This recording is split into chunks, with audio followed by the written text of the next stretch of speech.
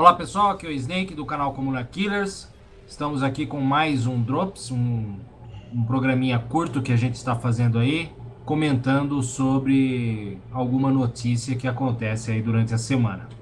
E hoje, dia de Nossa Senhora Aparecida, padroeira do Brasil, infelizmente, nós tivemos aí nas comemorações, no santuário de Nossa Senhora, uma homilia muito triste para todos os católicos e para todos os brasileiros, já que Nossa Senhora é padroeira do Brasil e ela é padroeira de todos os brasileiros, não importa a religião deles, tá? Então, eu queria soltar aqui o áudio, um trechinho dessa homilia, e eu estou aqui com o Leandro e o Rodolfo. Depois eles vão comentar sobre o que o arcebispo de Aparecida falou. Então ouçam aí um pedacinho.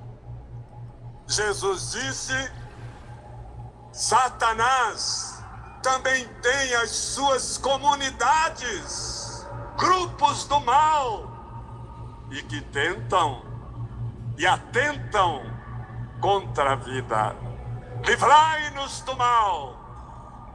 E nós, então, livramos a vida, inclusive para que no Brasil nossas crianças não morram mais de uma bala perdida.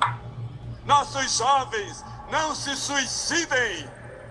E nossos idosos tenham um lugar de dignidade para viver e sobreviver. O dragão do pecado, ela é cheia de graça.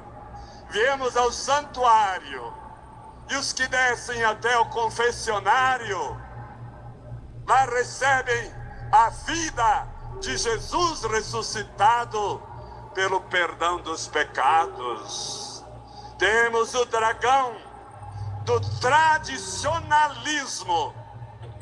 A direita é violenta, é injusta. Estamos fuzilando o Papa, o Sínodo, o Concílio Vaticano II.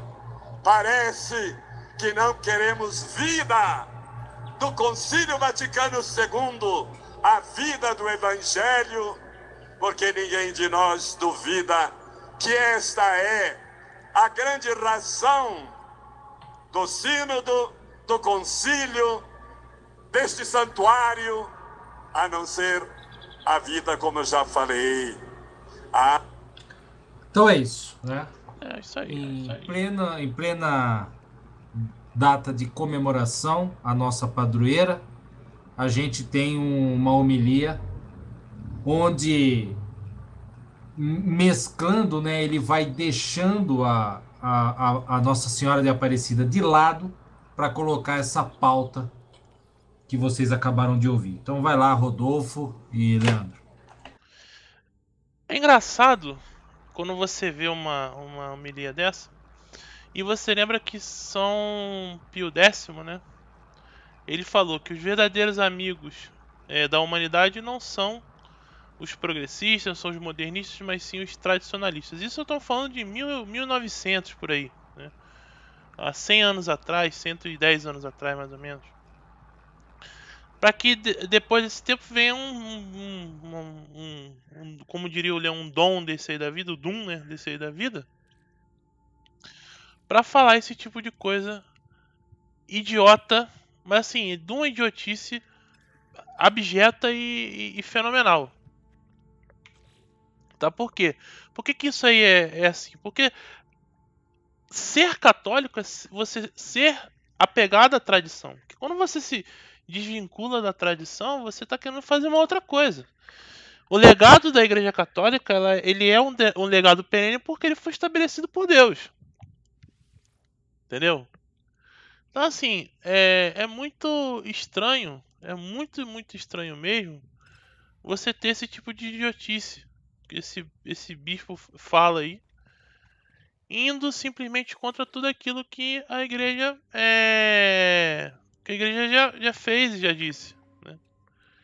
Cara, assim, porra, muito complicado. Você vê esse tipo de idiotice, assim, cara, assim, na boa. É lamentabilíssimo, lamentabilíssimo a gente ser obrigado a ouvir esse tipo de merda, entendeu? Ele fala, Eu dou Leandro. graças a Deus, cara, eu não vou à missa nova. Eu só assisto a missa tridentina. E eu dou graças a Deus, porque se eu tô numa missa dessa, bicho, ou numa homilia dessa, eu já levanto gritando, xingando o cara de herege. E aí eu vou ser excomungado, né? Porque o cara é arcebispo. E eu tô cagando pra excomunhão dele, porque ele é o excomungado. Ele já não faz parte da igreja. Uhum.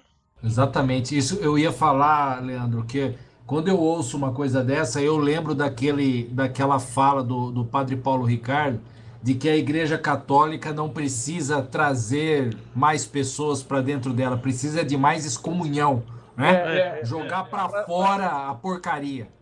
A frase literal a igreja precisa muito mais de excomunhões do que de conversões. Exato, isso. Eu só consigo lembrar disso, cara, porque o cara coloca, ele chama o tradicionalismo, que é a raiz, né? A tradição, o que nosso Senhor Jesus Cristo nos deixou, ele chama de dragão, cara. O dragão do tradicionalismo. Ou seja, os ensinamentos, né? A raiz da Igreja Católica, os ensinamentos de nosso Senhor Jesus Cristo, ele trata como um dragão, como uma coisa que tem que ser eliminada. Exatamente. Isso é um absurdo, cara. Infelizmente, a cabeça do povo brasileiro foi tão doutrinada, né, de todas as formas, Leandro, que ninguém nessa celebração levantou e gritou, fez o que você falou que faria. Por quê? Porque a maioria esmagadora, na verdade, todo mundo que estava lá dentro do santuário hoje, infelizmente, não sabe nem o que é direita e esquerda.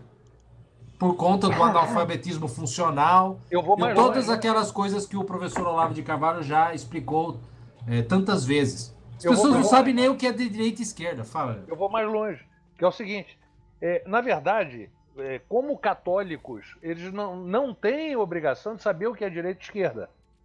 Tá? Eles teriam essa obrigação enquanto cidadãos, mas lá dentro eles são católicos. E como católicos, estão cagando para essa denominação, essa nomenclatura política. Agora, eles tinham obrigação de saber o que é da doutrina católica e o que é heresia.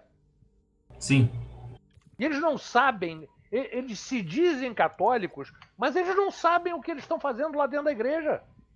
Exatamente, infelizmente. Sabe? Isso é um absurdo. É incrível, velho, você vê que cara, a pergunta é, então, o senhor arcebispo, o que o senhor tá fazendo aí? Se a igreja não deve guardar as tradições, se a igreja não deve guardar o seu legado, o que você tá fazendo aí? Essa é a pergunta. Exato, faça como tantos outros já fizeram, né, Rodolfo? Funde a sua igreja. Né? Vai, cria a sua, do jeito que você acha que é certo. Agora quer mudar a Santa Igreja? É brincadeira, né, cara? É brincadeira um negócio desse, cara. Não dá pra engolir um negócio desse, uma ofensa dessa, justamente no dia de Nossa Senhora, cara. Tá? Não dá pra engolir isso daí. Isso é um absurdo. Nojento isso, nojento. Temos que rezar muito em desagravo o que vem acontecendo por esses malditos comunistas infiltrados dentro da Santa Igreja. O povo tem que rezar muito, cara. Muito, cara. Muito. Porque, olha, é um absurdo isso, cara. Um absurdo. cara transformar o altar, o santo altar, em palanque político, vim falar de direita, entendeu? Vim falar de floresta. Eu não mostrei inteiro, mas no começo da homilia, nem sei se dá para chamar de homilia isso, ele fala da vida das árvores, sabe, Rodolfo? Que tem que cuidar da vida das árvores. Que o sino está cuidando da vida das árvores da floresta. Ah, meu, puta que pariu, todo cara. aquele discurso Cuida da árvore. esquerdista. Ah, que a nossa juventude, o suicídio. Sabe por que o seu arcebispo, sabe por que o jovem hoje está se suicidando? Você sabe por que o jovem hoje está se matando?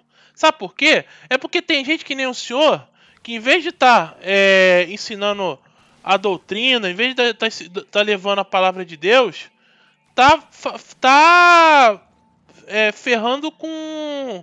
Tá ferrando lá com a fé da pessoa, e a pessoa tá caindo no niilismo, tá caindo na porra do materialismo. Entendeu? É por isso. Entendeu? Parabéns. O senhor tá falando aí porque o jovem tem se suicidado. Sabe de quem a culpa é disso, seu bicho? É a do senhor e dessa merda chamada CNBB. A culpa é sua. Porque em vez de você estar levando a fé, em vez de você estar levando o sacramento, em vez de você estar formando bons padres, né, para poder ir lá na favela, salvar as pessoas da morte da verdadeira morte, que é a morte espiritual, o senhor tá aí de palhaçada. Entendeu? Então é isso, a culpa dessa porra toda é do senhor. O senhor é o culpado dessa merda. Entendeu? É que nem lá no Tropa de Elite, né? Sabe quem financia essa porra? É você. Aqui é mais ou menos, sabe quem tá causando a morte de milhares de pessoas? É o senhor, junto com essa porra de CNBB. E mais esse bando de bispo comunista safado, de teologia da libertação, que tá querendo fazer da Igreja Católica uma espécie de ONG. Um ongão, entendeu? É isso. Exatamente. Bom, pessoal, então esse é o recado, tá? Infelizmente é uma notícia triste, mas o que a gente tem que passar aqui? Vamos rezar muito, entendeu? Em desagravo, vamos rezar o terço, o rosário, e lutar